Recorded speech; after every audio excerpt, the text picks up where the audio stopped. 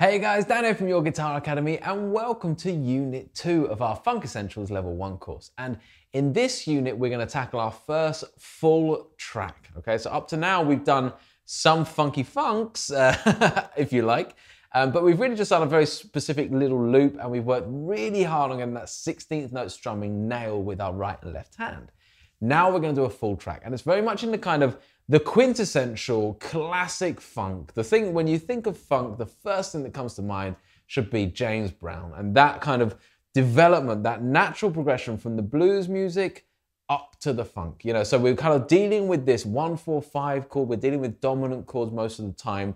And we're doing very much a kind of James Brown style groove first. It's all about the groove. And we're going to get into really great detail with how to achieve this on the guitar using the tools that we've got. So we're going to be talking more about the 16th note strumming. We're going to be diving in a lot more detail with chords and talking very much about how we progress from learning a 12-bar blues and everything that's gone into that and what we've learned in the past to now taking that and becoming a funk guitar player. And it's so much fun, guys. You're going to love it.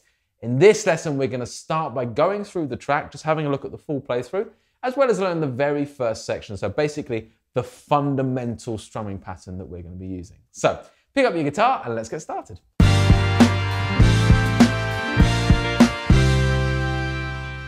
Hey guys, if you've just joined us here on YouTube for this Funk Essentials quest, then please do go ahead and check out the website. It's all absolutely free. You get the full write-up, you get the tab, the chord diagrams, the scale diagrams, everything you need to get the most out of this course. As well as that, please do like and subscribe to us here on YouTube and leave us a comment. We make sure that we get back to every single one of you.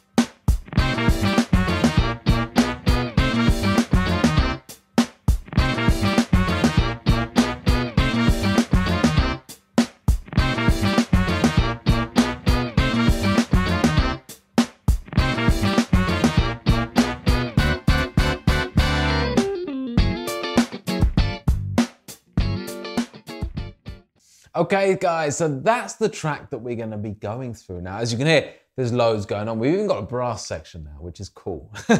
So it's all in there. It's got this kind of James Brown kind of vibe. And the first place I want to start is by learning the strumming pattern. So of course, there's a lot more going on with the chords here. We're going to deal with that later. There's a lot more going on with the structure here. We're going to deal with that later. Let's just get the groove because the groove essentially repeats all the way through it, okay? So we're gonna start by taking a G9 chord, okay? So the G9 chord is simply this. Okay, so in the last unit, we worked a lot with the E9 chord, exactly the same chord, just now up on the 10th fret where the G root note is, and we bring up the same chord shape, okay? So G9 chord, a great chord, love this chord, and we're gonna get a lot of use out of this chord, especially in this style of funk music, okay? Like I said before, this kind of first instance of funk, I guess you'd call it, and I always think of, and we always call God, you know, James Brown the godfather of soul, right? And really we're talking about funk there, funk soul. I'd say that's the first bit of, for me, for my understanding, that's like the first instance where you really get into a totally new genre. And it's based very much on blues. You know, we're very much using a 1-4-5, as we would do in a blues, but it's very different at the same time. It's much more based around a continuous groove and the structure is just blown out the window. You don't have to go to this 12-bar thing. It's just absolutely whenever you want to change, you change. In fact, whenever James Brown says you change, that's when you change. You could be grooving on this.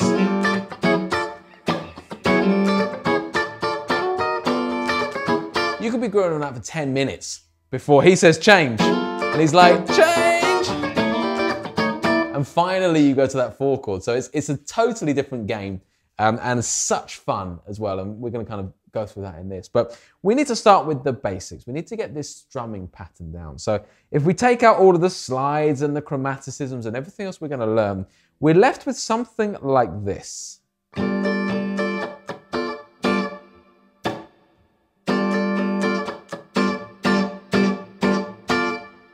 Let me just do that again for you. Pow!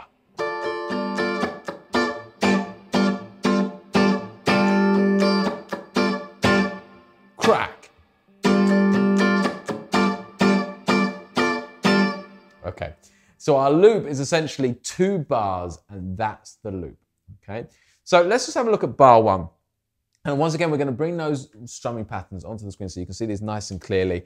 And what we're dealing with here is, first of all, we've got to learn where to hit the main note. So let's just start with those red arrows. So we've got 1 E and okay? Then we've got 2 grey arrows, so we will be doing chuckers there. So in that instance, we're going to go 2 and, okay? So that's our ghost notes. 1 E and 2 E, okay? Then we get a and, then we're going to do a nothing, and then a 3, and then a nothing.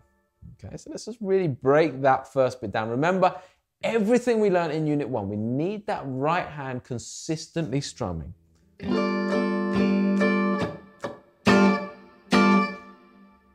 Again, 1 E and 2 E and 3, 4. E and 1 E and 2 E and 3 and 4 E and 1 E and 2 E and 3 E and 4 and 1 E and 2 E and 3 and 4 E, and now without the count.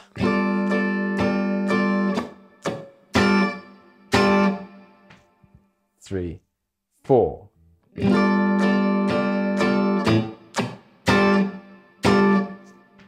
Okay. The only other thing to add to that is on the beat 4, we're going to do a chuck. Just fits really nicely with the snare. We're just kind of mirroring that snare hit, just to fatten that up a little bit. So when you add that in as well, we get this. 2 E and 3 E and 4 E and 1 E and 2 E and 3 E and 4 E and 1 E and 2 E and 3 E and 4. One more time. 1 E and 2 E and 3 E and 4. Okay. So let's just put that bit with a drum beat. So we're going to go and take it down to 60 BPM. Okay, so I'm going to get 60 BPM. I'm going to get my drum beat on. Okay, and we're going to try and do this beat now, okay? 2, 3 E and 4 E and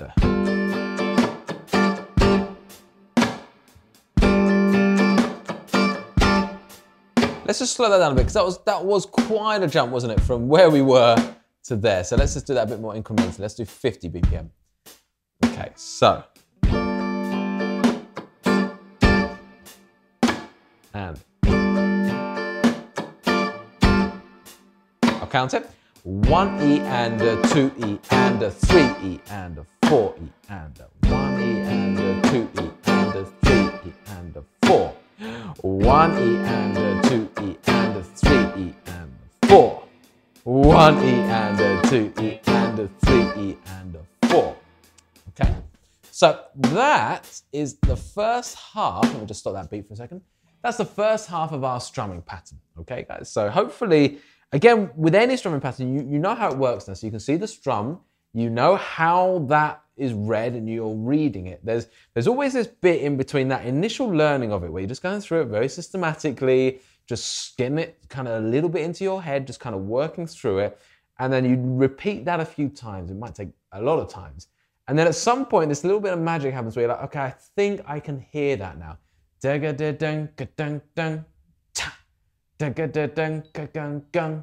And And suddenly the sound matches up with your technique, and that's when the magic really happens.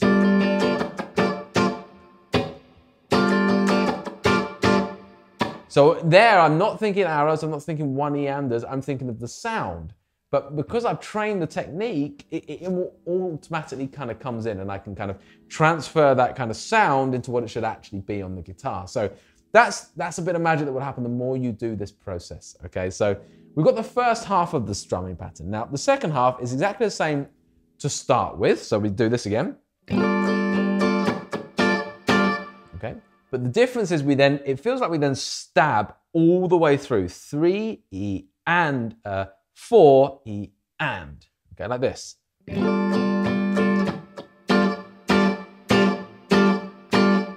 Okay.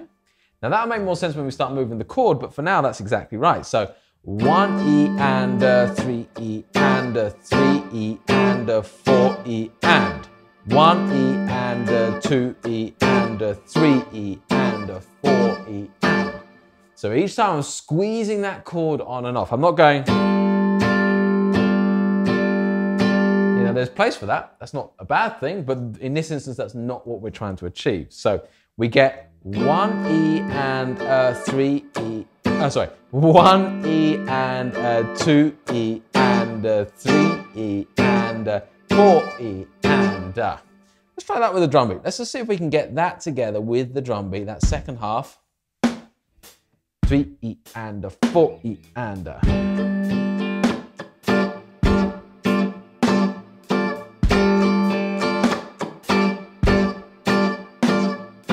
1 E and 2 E and 3 E and 4 E and 1 E and 2 E and 3 E and 4 E and.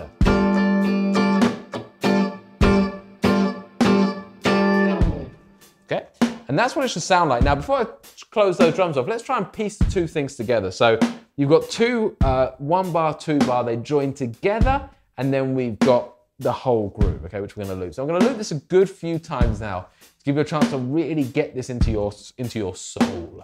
1, 2, 3 E and 4 E and.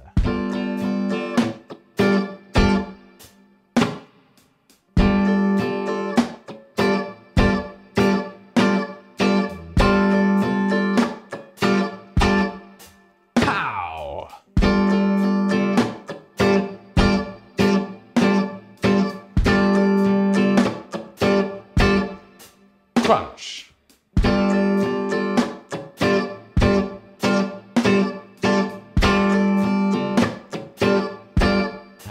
4 and 1 E and 2 E and 3 and 4 E and 1 E and 2 and 3 E and 4 E and 1, 2 E and 3 E and 4. Okay, good. There we have it. That is our first task, guys. Now, just to kind of come on to some of the finer details there, with the right hand, we're going all out in this one, okay? So we're not it's not like little. You know, I want you guys, where we're going to be sitting in the mix, as it were, which basically means within the track, the edited track, or the mixed track, we're going to be sitting quite low in the mix. So the guitar's going to be very thin sounding, hence why I've gone for this pickup. So what we discovered last time, I think, is the 4th position, but might also be known as the 2nd position. I can't remember, honestly. But it's basically the in between these two pickups, okay? So this position here, that gives you a nice thin sound, okay? And it's gonna sit quite low in the mix, so it's gonna be just providing that extra layer of groove on top of the bass and the drums. So for that reason, we're gonna be hitting it pretty hard.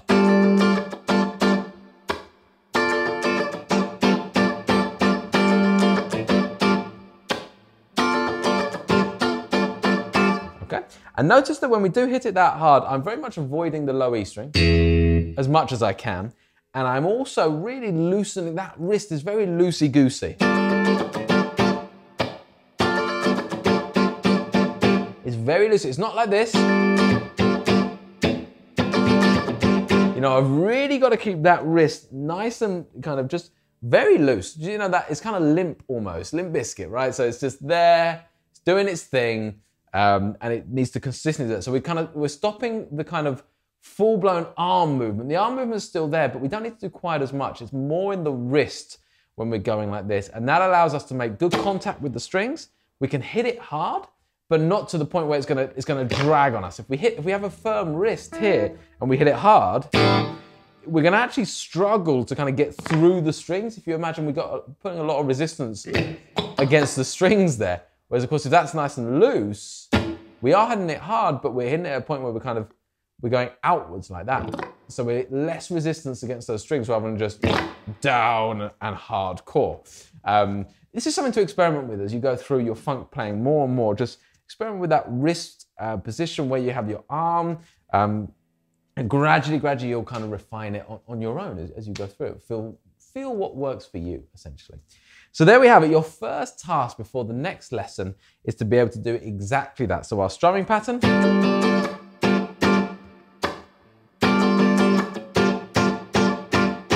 With a drum beat around 50, 60, if you can get it up to 70 and 80 BPM, that's absolutely fantastic. But the speed is not the issue at the moment. The thing is the technique. That right hand needs to stay moving the whole time, and you need to be getting that synchronization between the right and the left hand so that when you want this to be dead, you're not squeezing. When you want it to be a ghost note, you're keeping it on but not squeezing. And when you want it to be a sound, you're of course squeezing down on it. So there's so many little layers going into this. It's such a fun task. Be kind to yourself, take it easy, and I'll see you next time as we progress this song. All right, that's it for me for this lesson, guys. If you want to head over to the next lesson, all you have to do is click here somewhere. And if you want to start from the beginning of the course, the full playlist is here. As well as that, please do like and subscribe to the YouTube channel and leave us a comment. We love hearing from you guys. We love hearing how you're getting on, and we'll do our best to get back to every single comment or question that you guys have.